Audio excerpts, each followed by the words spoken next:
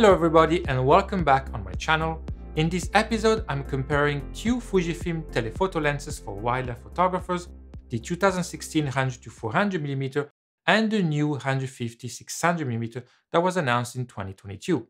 We're going to talk about ergonomics, ease of use, optical quality, teleconverters and more. Let's get started.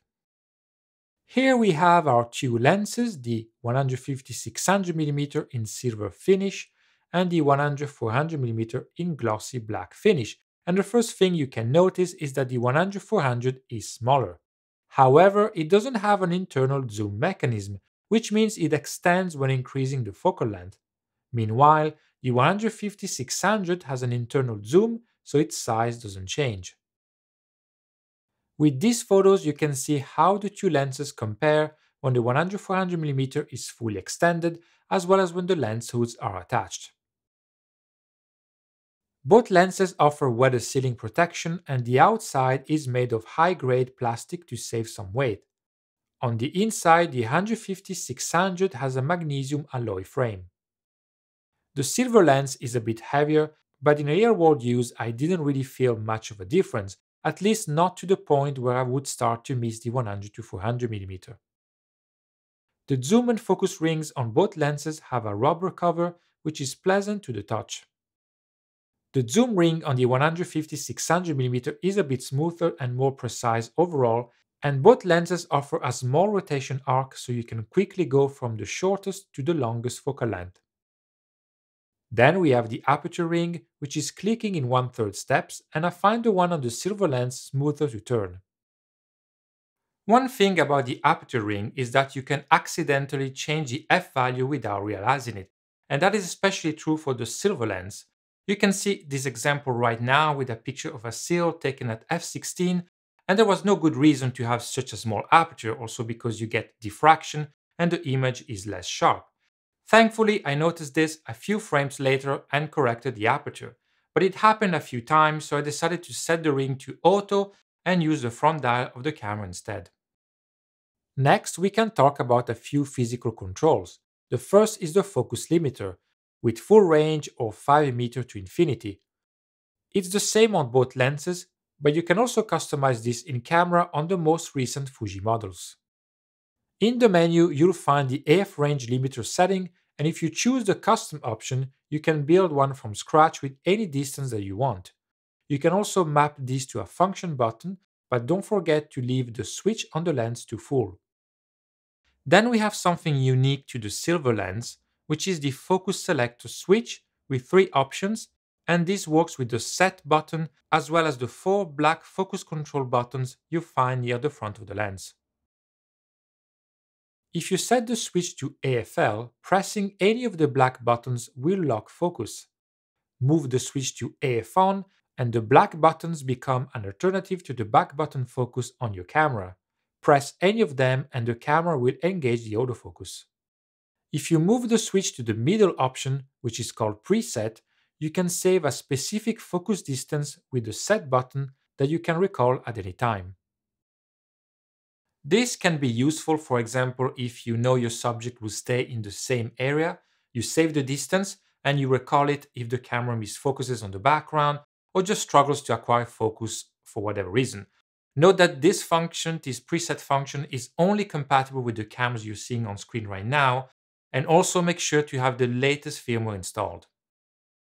The 100-400mm has an optical stabilization switch, and I was surprised to not find the same on the silver lens as well. With the 150-600, you turn the stabilization on and off from the camera. Next, we have the tripod mount, and I really like the solution designed for the silver lens. To take it off, you simply loose the large knob here, and then you press the release lever to remove it. Invert the process to attach it. It's easy, quick, and very effective. This is how tripod color fit should be designed, and it is also directly compatible with Arca Swiss heads. The foot on the black lens can be removed with these 2 small knobs, but they are more annoying to turn, and you'll need to attach a separate plate for Arca Swiss tripods. Another nice thing about the 150-600mm is the 2 strap eyelets, which allow you to attach your strap to the lens rather than the camera. Finally, we have the two lens hoods, and they are basically the same. They feel plasticky, but have a locking mechanism and a small sliding door to access a polarizing filter.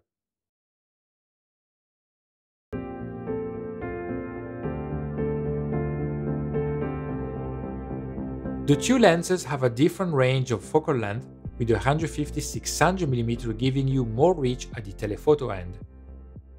Here you can see how this difference affects a real-life subject, first between 100 and 150mm, and then between 400 and 600mm.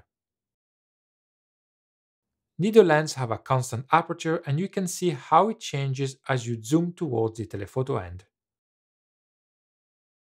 What I can highlight is that at 400mm, the silver lens opens at f7.1 versus f5.6 on the black lens, and that means the silver lens is 2/3 of a stop darker at that focal length.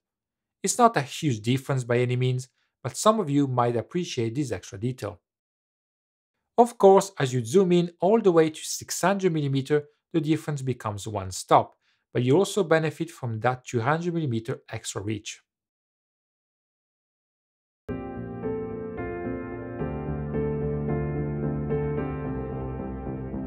There isn't a lot to talk about in this section because these two lenses deliver very similar results, and all the differences I found average between small and very small.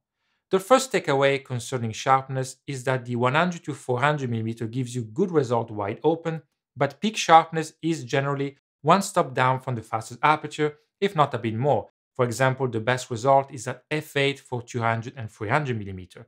It also suffers a bit more from diffraction at f16 and f22. The second takeaway is that the silver lens delivers optimal results at the fastest apertures already. This is valid on the entire zoom range, including 600mm, and it suffers a bit less from diffraction at f16, especially between 300mm and 600mm. So really there isn't a lot more to say when it comes to sharpness, so I'll leave you with some examples you can look at. I didn't include all of them so that you won't fall asleep, but if you want to check the results for every focal length and every aperture, go on my website, the link is in the description.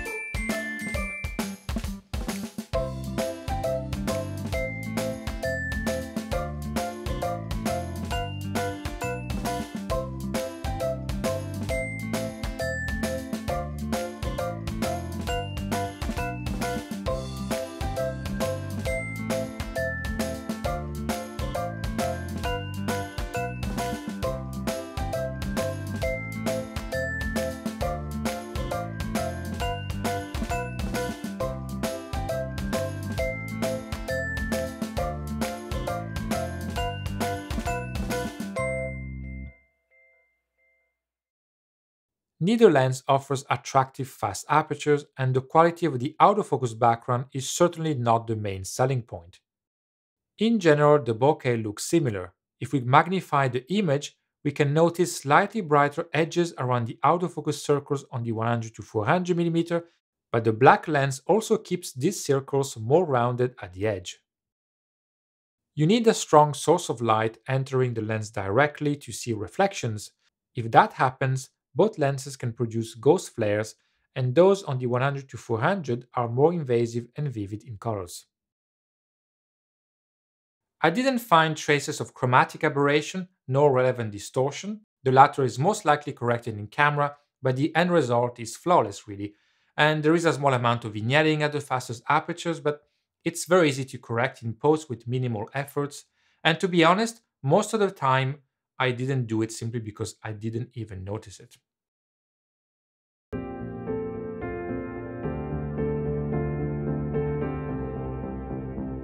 This is another section of this review where there is little to discuss. Both lenses deliver fast performance with static subjects, as well as fast autofocus with moving animals such as red kites in flight.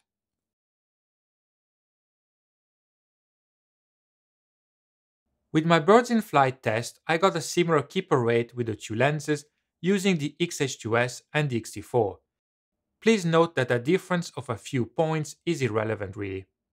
The X-T4 did well considering that by the time I started testing it with the 150-600, the light became worse with heavy clouds hiding the sunshine. As always, you can find out more about my birds in flight test on my website, the link is in the description. The 100-400mm has a shorter minimum focus distance, but because of the more narrow field of view, the 150-600mm allows you to magnify the subject more. As for the manual focus experience, the focus ring on the silver lens is very light and freely to rotate, whereas that of the black lens is more stiff, and I find the latter to be more precise when working manually.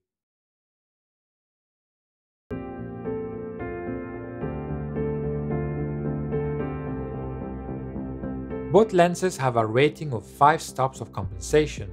The rating can go higher when paired with a camera that has in-body image stabilization. I took 10 shots at different focal lengths and shutter speeds with each lens to see how far I could push the performance with the XH2S and see what kind of keeper rate they would deliver. Here are the results. From all this, really, what is important to remember is that the 100-400 is capable of delivering sharp images between 1/4 of a second and 1/8 of a second, but the keeper rate is low. The performance improves significantly from 1/15 of a second at 100mm and 1/30 of a second at 400mm. The silver lens does a bit better at 150mm, and it struggled more at 400mm than 600mm, which was a bit surprising. Here as well, you get better results from 1/15 of a second at 150mm and 1/30 of a second from 400mm.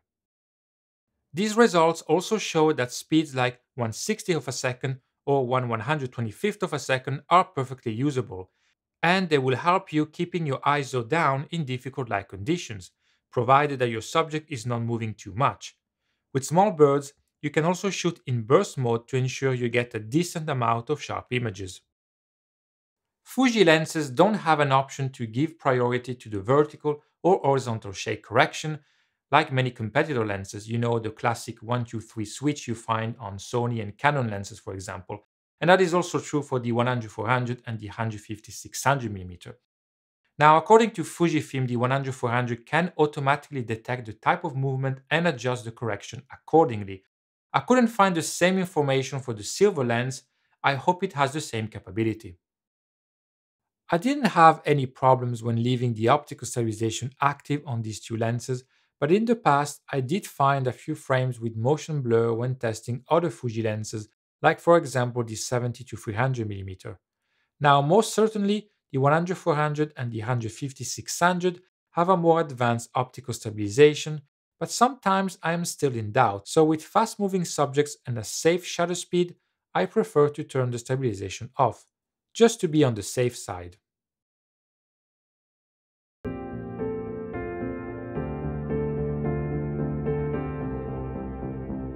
The two lenses are compatible with the 1.4x and the 2x teleconverters. Here is how the field of view and fastest aperture change.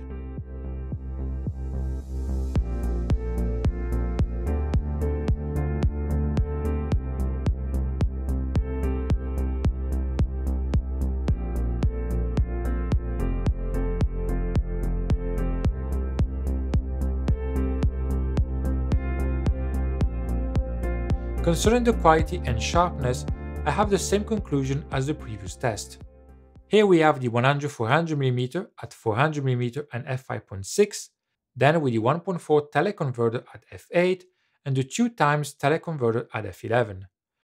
The quality is good, but if you close the aperture by one stop, sharpness increases. It's not a big difference once again, but it's there. With the 150-600mm, the best results are already available at the fastest aperture.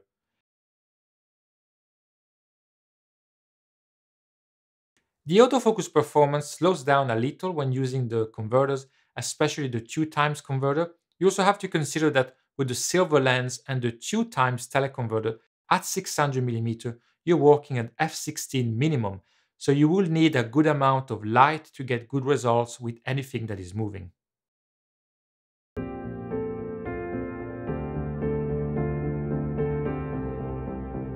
Let's have a quick look at the prices before heading for the conclusion. Brand new, the 100-400mm is less expensive, but not by much depending on the country. Second hand, you can find it for much less, which is interesting. The 150-600mm is more expensive and also brand new, so it's more difficult to find second-hand prices. Comparing these two lenses turned out to be an easier task than I thought. On a general scale, they both perform very well when it comes to optical quality and autofocus. And to me, the primary benefit of the new 150-600mm is the zoom range. It is very versatile and very practical for wildlife photography. Also, if you consider that the lens is not too big, nor is too heavy, and it also offers extra controls like the focus preset switch and the 4 buttons around the barrel. The silver lens gives you the best results wide open, so you don't need to stop down to get that extra sharpness, which is a good thing considering that it is not a fast zoom lens. In general, the 150-600mm delivers and there is hardly anything to criticize.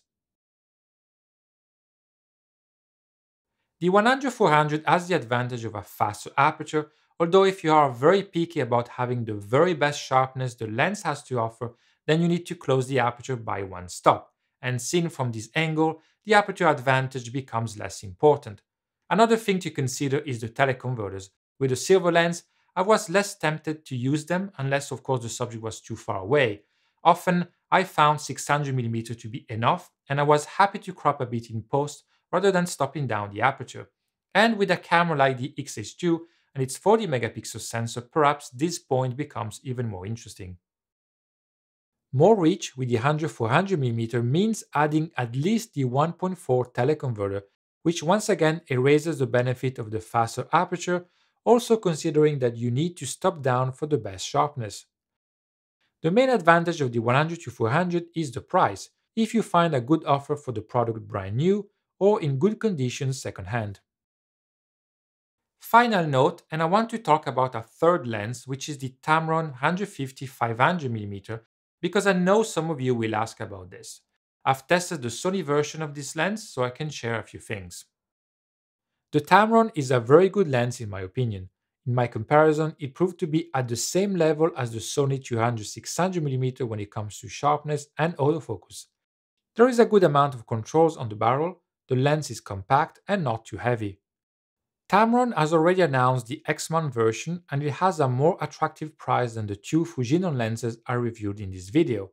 It also allows you to compensate movements in one direction only with the stabilization using the dedicated switch, which is something Fuji lenses don't have as we saw earlier on. I cannot recommend the Tamron with my eyes closed, without testing the X-mount version of course, but I cannot think of any reason why it wouldn't give the same performance on your Fuji camera as it did on my Sony camera. And at that price, I think it can become the best option for wildlife photographers because 150-500mm means 225 to 750mm equivalent field of view, which is really good. The only thing that could discourage some photographers is that the Tamron is not compatible with teleconverters, just like the Sony version. I don't know if I'll have the chance to test the Fuji version of this lens. Tamron lenses are more difficult to find, to rent. The Fuji version might not be available for a while, but as always, I'll do my best. In the meantime, if you're interested, you can watch my test of the Sony version The link is in the description. And right, I think we reached the end of this video. I hope you found it useful. As always, don't hesitate to leave a comment, ask any question that you may have. Please like and subscribe, and I'll see you soon. Bye bye.